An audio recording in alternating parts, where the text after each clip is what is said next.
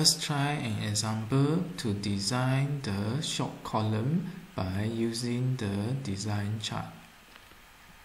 The center columns of a heavily loaded industrial structures are to be designed. The frames are braced against the lateral forces. The loads are GK 10 kN per meter square, QK 15 kN per meter square. The concrete strength is 25 Newton per mm square and the steel strength is 500 Newton per mm square. This shows the key plane of the structures. The frame is 4 meters space with each other. Each frames have 3 floors from the ground floor, first floor, second floor and the third floor. The beam size is 300 times 700. The column size is 300 times 400. The column in this directions is 400 mm. This column is to be designed. The effective height is 3 meters for each story. You may pause the video for a while for you to work out the solution. To solve these questions, first you need to determine the UDL acting on the frame. The span between the frame is 4 meters. And you need to simulate the most critical setup of the load acting on the structure.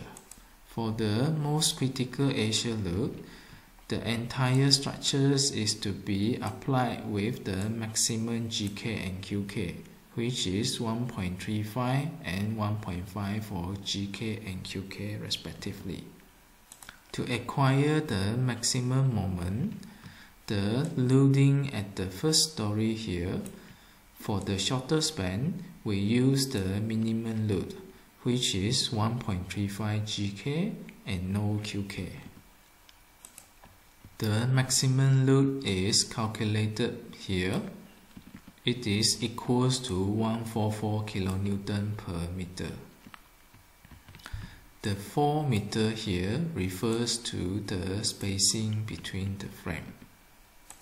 Assuming this is the frame that we are designing, we are referring to 2 meters from one side, another 2 meters from the other side. The total width is equals to 4 meters.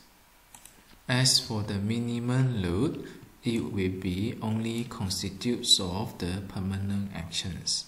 With that, the minimum UDL will be 54 kN per meter.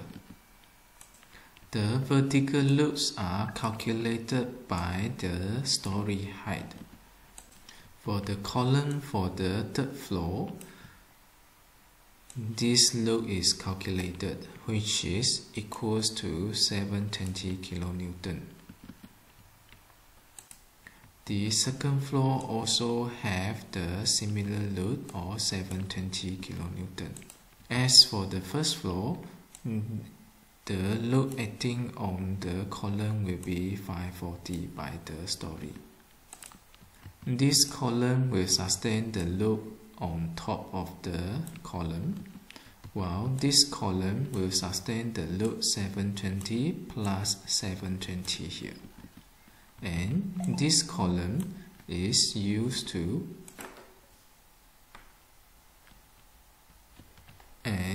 this column will sustain the load here 720, here another 720 and here 540 kN.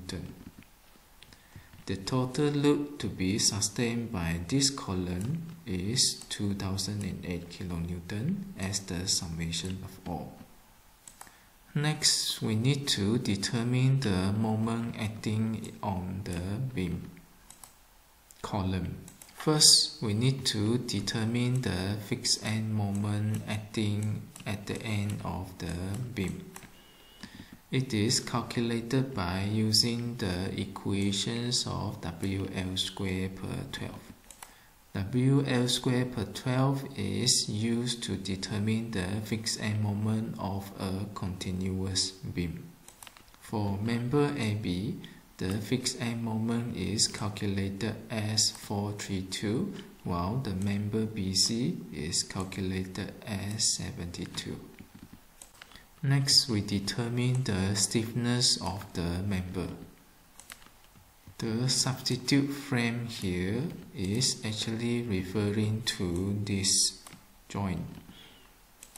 There is a column on top of the joint, another column below, a beam from one side, another beam from another side. The K stiffness is calculated by dividing the second moment of inertia with its effective length. The second moment of inertia is calculated based on the equation BH power 3 per 12. The member size for the beam is 300 times 700. The member size for the column is 300 times 400. The effective length for beam AB is 6 meter and the effective length for beam BC is 4 meter. The effective length for the column it will be 3 meter each. For this subframe, the stiffness for the beams are to be divided by 2. The stiffness for the columns are obtained by substituting the relevant value as obtained here. As for the stiffness for the beam are given here. These K are later used to calculate the distribution factors. By looking at the frame here, the joint for the third floor, it will be this. The joint for the second floor, it will be this, and the joint for the first floor, it will be this. The relevant K has already written here. The sigma K is the summations of all the K of the joint. It is equals to 0.31 for the third floor, and 2.84 for the second floor and the first floor. The distribution factor is calculated by dividing the K of the column with the summations of K. As the third floor do not have an additional column, its K carries a larger portions of the distribution factors. Next, from the fixed end moment AB and BC, we determine the differences between the moment. The differences between the moment here, it will be equals to 360. The moment carried by the column is quantified by the percentage as indicated by the distribution factor. With that, the distribution factor is to be multiplied with the delta M. You obtain 82.8, while 0.19 multiplied with 360, you get 68.4. The moment acting on the first floor and second floor will be the same. Next, write down the axial force acting at each floor and the moment acting on each floor. You are next to refer to the design chart. In the y-axis is a function of the axial, and in the x-axis is a function of the moment. Divide the axial force with this, divide the moment with this. The relevant values are given here. These values are calculated for every single story. Next, refer to the chart here. Find the AS, FYK, BH, FCK. Take this first floor for an example. The x-axis is 0.06 and the y-axis is somewhere between 0.67. They meet around 0.3 for the ASFYK, BH, FCK. Reverse calculating this by substituting the relevant value into this, you will obtain the AS required. These are the AS required based on the chart. However, you need to check for the minimum amount of reinforcement bar area. Substitute the relevant value. As the NED differs by story, the minimum amount of reinforcement bar differs. Check also for 0.2% SC. The minimum amount of reinforcement bar is 240. Taking these three into considerations, the AS required for the third floor it will be 240, for the second floor 293, and for the first floor is given by the chart. Based on the amount of reinforcement bar required, provide the AS for the column. At least 4 steel bar is required for each column. The provided amount of area must be greater than the area required. Although Eurocode permits a minimum bar size of 12, we provide 16 mm diameter to increase the rigidity of the cages for the reinforcement.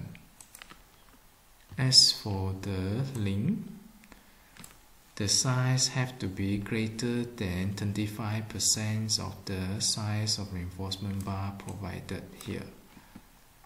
It is calculated as 4 mm and 6.25. With that, 8 mm of mild steel is provided. Next, check for the maximum spacing. The maximum spacing is determined by 20 times the size of the rebar, the B 300, the H 400 and 400. With that, the smallest value is 300. The AS maximum it will be 300. Therefore, we provide the spacing equals to 300. However, for the lapping regions on top of the beam and below the beam, 60% of the maximum spacing is limited. It is equivalent to 180 mm. Therefore, in conclusions, for the size of 300 times 400 column, 4025 is provided at the first floor and 4016 is provided for the second and third floor. As for the length, R8300 is provided in the column. However, for the lapping regions and for the regions of the H, which is 400 on top of the beam and below of the beam, R8175 is provided.